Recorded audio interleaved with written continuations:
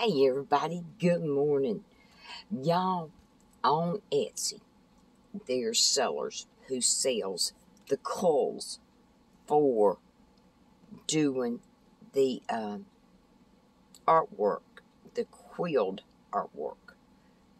Okay, what I did, I cannot see to make the quills anymore, especially not this size, but I bought a package of loose and tight quills that he had or she had rolled up.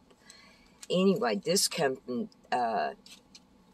the England. Let's see, Britain, Great Britain, Scotland. In fact, I think that was where it said.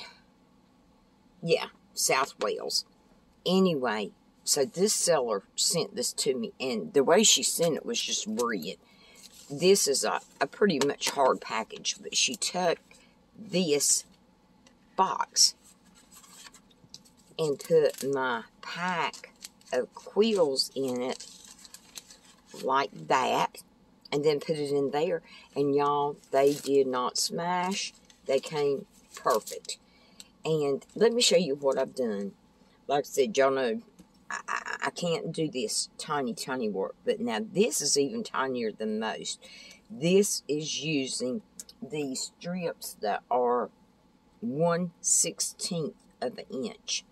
If you can see there, it is 1/16 of an inch. So it is very, very delicate. And I have a hard enough time seeing the big stuff. In fact, I thought these were going to be a little bit bigger, but they're 1/16, so I thought I'll use them anyway. When they came, what I did was just like here. Got my design the way I wanted. I made 2 butterflies, one a little bigger, one a little smaller. And then, like this flower, I set it here and put it together before I ever pinched anything. What you're going to do, I take these because they are so tiny and hold them and then kind of pinch them in the middle. And that give me back my shape for my butterflies. As you can see, it's the same shape. Now, like on this one right here, all that is I pinched on the bottom, but I come up here and just barely rounded it to a little point. And as you can see, there you go. It's going to be the same size. These are delicate, y'all. Very, very delicate. After I made my shapes, got them in the design I wanted, I glued them together. These coils, like I said, they are so tiny. This is when you definitely need your art glue with the metal tip on it, because the metal tip is the only thing I could figure out that wasn't big that I could get in there to do this and glue it. But I think these come out gorgeous. I love these colors. There's that one. And then this one I made, and I added an extra couple pieces on top to give it some stability. Isn't that beautiful, though? Love this. Love this. This, like I said, is the very, very tiny rolls to work with. And like I said, I put them out just showing you how, you can put these together. Make a flower. Very simple. You see how simple it was to do these and then just connect them to make these.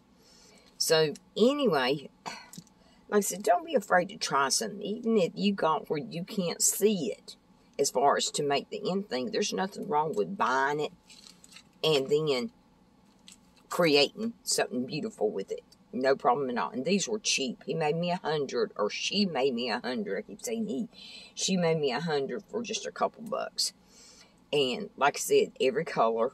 So, I'll find something that works back with whatever. Like that one, I think maybe is a little too tight of a roll. So I can always change it out. Put something else in there. But it's very simple. Just my advice is when you're gluing it, glue it flat to the surface. This is why, y'all, I keep a silicone mat to it. When I'm painting, whatever I'm doing, I keep the silicone mat. Because with this silicone mat, I can glue, I can paint, and everything wipes right back up. It's not like I'm ruining my mat, because it's already pretty ruined. And I use my mat to cut my material and stuff. But this mat stays on my desk all the time. So if I'm going to be trace cutting something, I'll use it. But as long as it's just glue and paint and things like that, I use this. That way I can clean it up. It's not going to leave no mess on anything.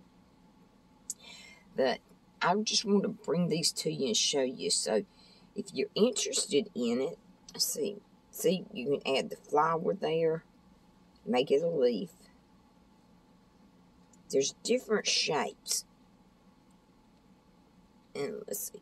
And see, we can chuck a flower there. Or a coil there. So, you know, it gives it a leaf shape. So if I glued all that together, I've got a little flower.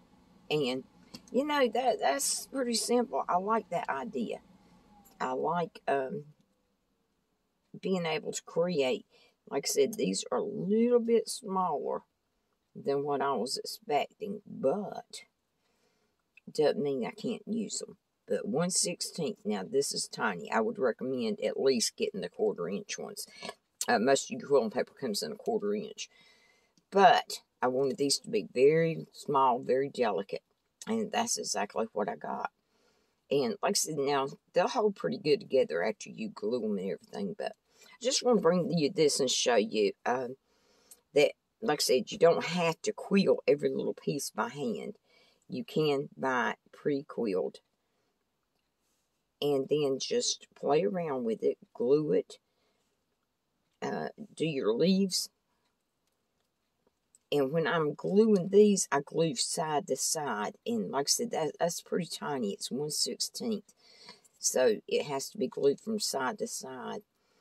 And these coils, you just got to play with them a little bit. Sometimes they'll come out. If you just real delicate play with them, they'll go back into where they need to be. All right, that's it. I wanted to bring you that and show you. Like I said, whew, that one blowed my little mind. By the time I got them, I was like, yep, I've been wanting to work with you, and I'm going to. So this is what it is. All right, everybody. Have a blessed, beautiful day. Sleep with angels every night. And know how much I love you. And God bless you all. Bye, darlings.